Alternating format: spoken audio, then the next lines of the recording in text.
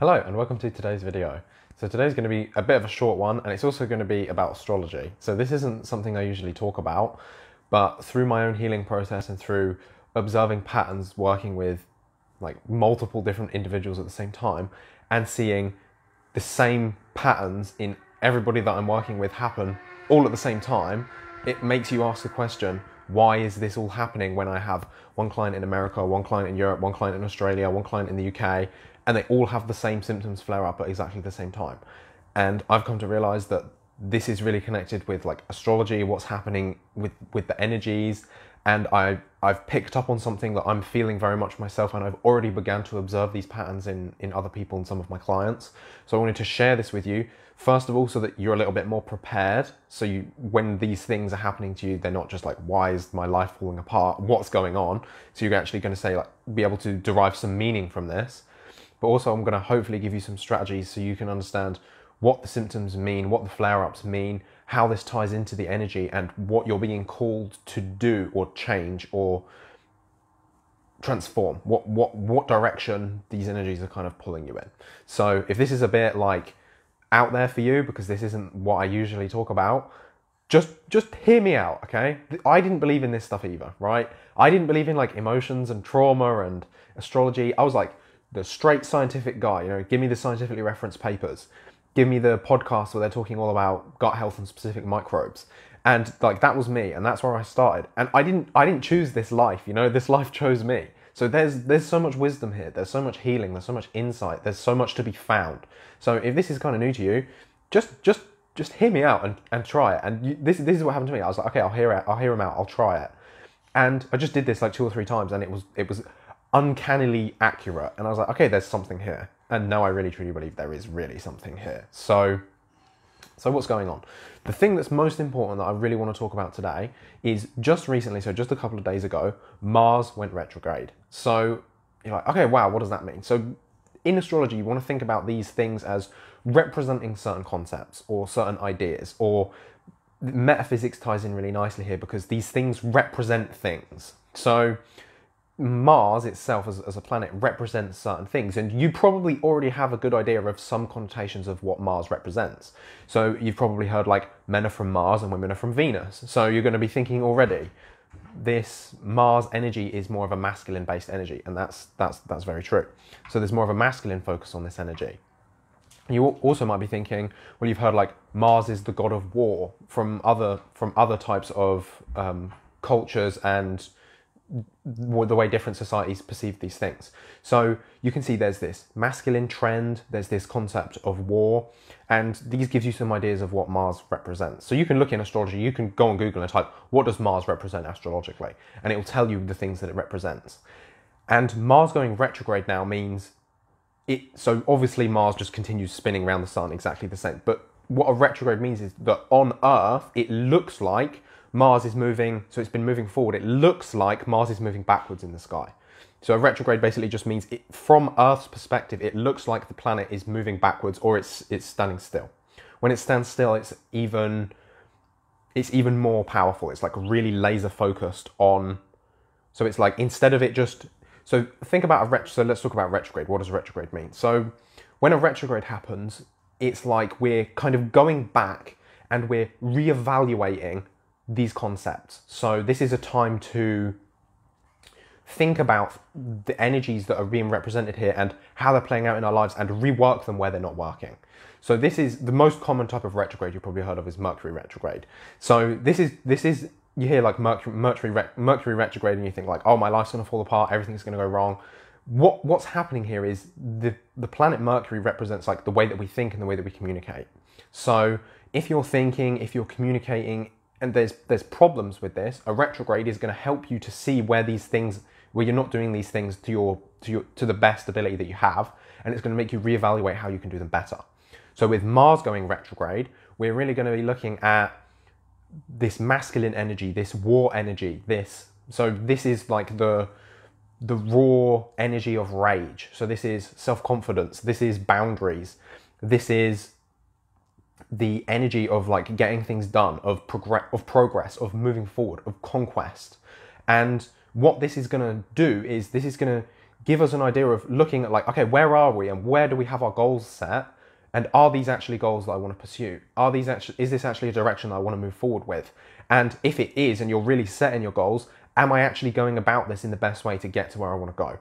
So this is going to really help you to reevaluate these things. And this will manifest physically as symptomology as well. So your symptoms are not random. Every single symptom that you have is very specifically a clue. It's your internal guidance system, your compass pointing you in a direction. And most people kind of think symptoms are random, or they don't assign much meaning to them because they don't know how to understand or interpret what the symptom is saying. So if you've got, say you've got a man talking to you in Chinese and you don't talk Chinese, he's just babbling loads of words you don't understand. It's like, to you, it's just nonsense. It doesn't mean anything. But to him, it's very specific. He knows exactly what he's telling you. And it's exactly the same with your body. So during this period of Mars going retrograde, we've got these metaphysical principles of raw rage, anger energy, of assertiveness, of direction, of conquest, of war, of masculine energy, and we're going to be reevaluating how we do these things in our life and what we need to do to change these things so that they're healthier, so that they're better, so that they're more optimal for our authentic self-expression. So manifesting physically, this is going to, like, first of all, the mind is very masculine by nature. So the mind and the thought process and logic is more masculine, whereas the physical body, emotions, these are more feminine concepts. So this is going to be a heavy focus on the mind. So changing your mindset, changing the way that you perceive things, changing the way that you think about things, not just changing like you trying to solve the problem, but changing how you go about solving problems in general. And it's going to be with less, you're going to probably be reevaluating that it's going to be less of a dominating tyrannical masculine energy. And you might see this not just outside of yourself, but inside of yourself. Like some people try to dominate themselves into productivity. You know, they try to force themselves to do work, or they force themselves to work out, or they force themselves to do a restrictive diet so they can heal. And this is going to be really bringing up an energy of making us reevaluate this and see whether this harshness, this over almost toxic masculine perspective of doing this is actually helping us, and what alternatives to doing it this way might actually look like, so we can actually get closer to an authentic expression of what health is. So there's a big concept shift in the mind, but there is also some in the body. So there are some indicators of this kind of energy inside the body. So this would be twofold. So I would look first of all at legs. So your legs, so specifically your knees and your feet, these are like your big supportive joints, and they're what they give you your direction. So with this big retrograde happening and this big shift in our masculine energy, and masculine energy is all about goal setting, goal achieving, conquest, moving towards a certain direction, this might make you reevaluate, are you walking in the right direction in your life? And this could manifest as foot, ankle, and knee problems. I have got a knee problem, I have another knee problem, I have an ankle problem, and I have a toe problem. And I know this is all because I'm walking forward in my life in a way that isn't aligned with my highest self. So I know this is bringing all of this up, and now it's going into retrograde, this is going to really trigger okay, it's going to help me see where I'm doing it wrong and how I need to change and how I need to do this differently. So this is going to affect the legs, the knees, the ankles, the legs in general, the direction that we're moving and how we move forwards, how we take steps forward in our life.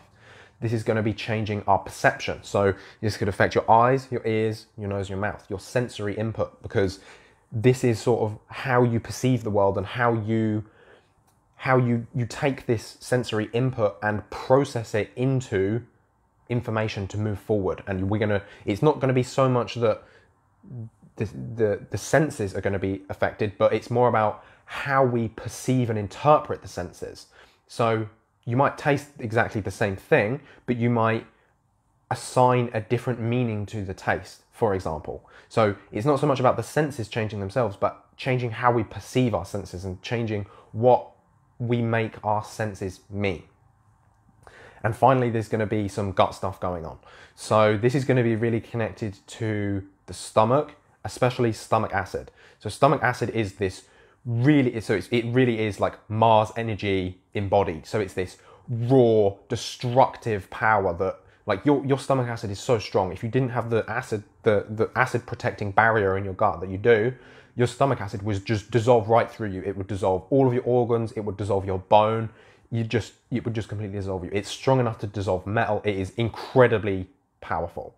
So right now we're going to be seeing if this energy isn't being, so your body might be somatizing some of this energy, and you might be seeing this as heartburn, reflux, gastritis, low stomach acid, too much stomach acid, different kinds of stomach acid problems based on how you're expressing this energy. So if you're not projecting this raw, assertive, goal-orientated, masculine, so I think stomach acid is this energy of I take what I need from my food. You know, you eat the food, but the food doesn't do anything if you don't take those nutrients from it.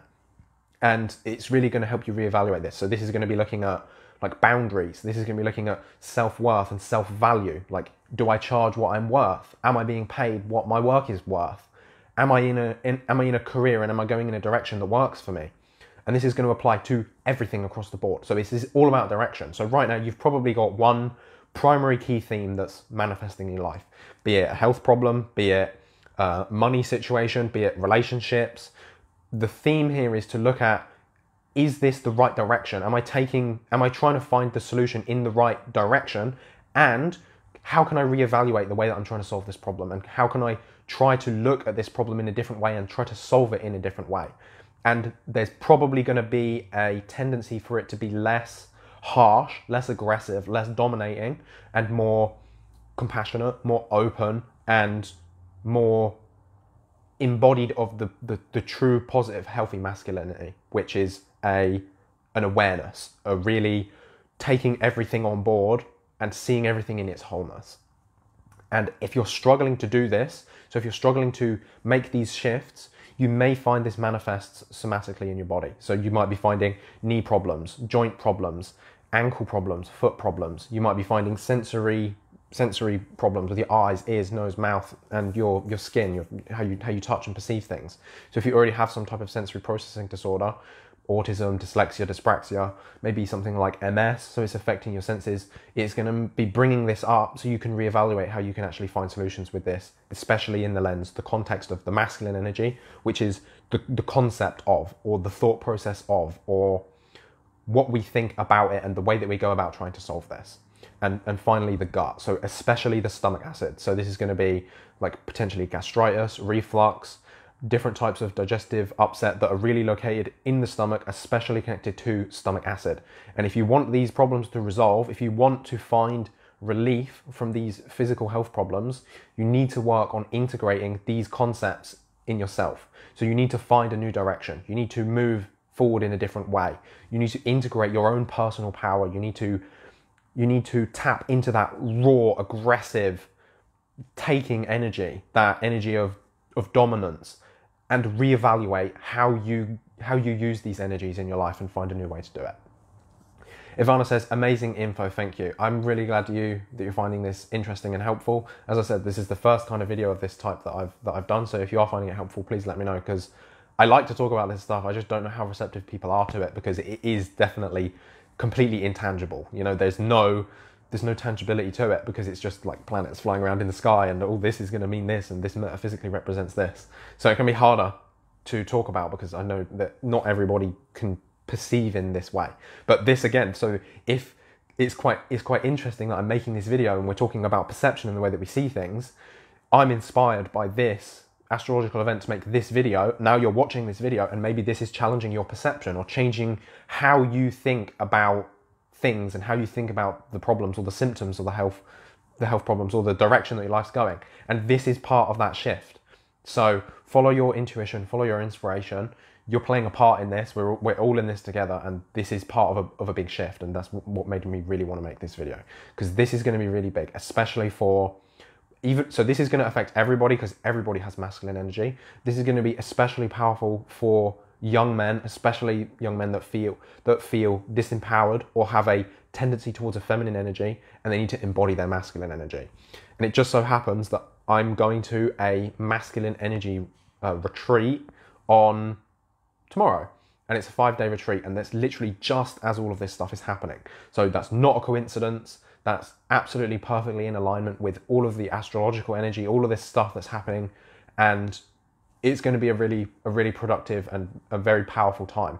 We've had an eclipse happen previously. We also have an eclipse coming up early in the month as well, and this Mars retrograde is something that's going to last until January next year. So this is going to be, you're going to get probably a big bump as things start, which I'm feeling right now. So this can be the flare-ups of the symptoms.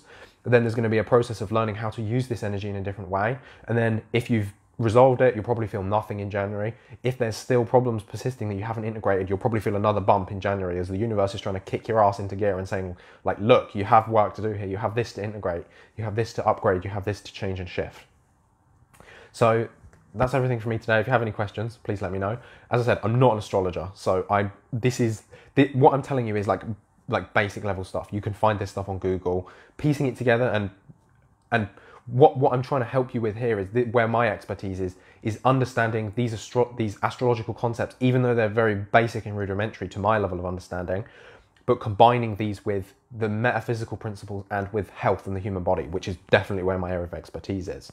So applying these concepts I don't fully comprehend in their fullness, but bringing them into how it manifests physically inside the body and causes health or disease, and this metaphysical and emotional integration process, I totally get that. So this is why maybe this is a little bit different than some of the other stuff you've seen, because I definitely have a speciality there. So if you have any questions, please let me know. I'll be more than happy to answer them. And let me know if you enjoyed this. This was really fun to do. I'll see you soon. Ciao.